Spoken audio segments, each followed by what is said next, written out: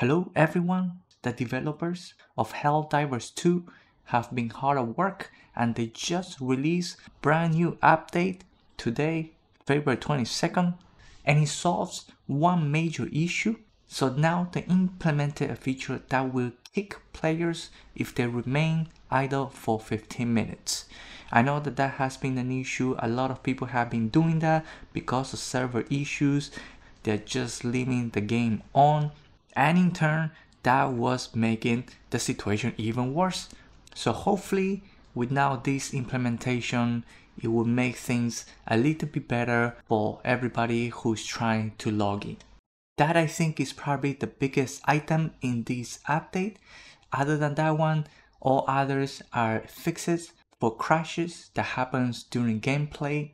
Personally, I haven't encountered any of those crashes, but if you have, hopefully this update will solve the problem for you. So it's not a very large update, just 50 megabytes around there. So yeah, happy diving. I'll see you all in the next video.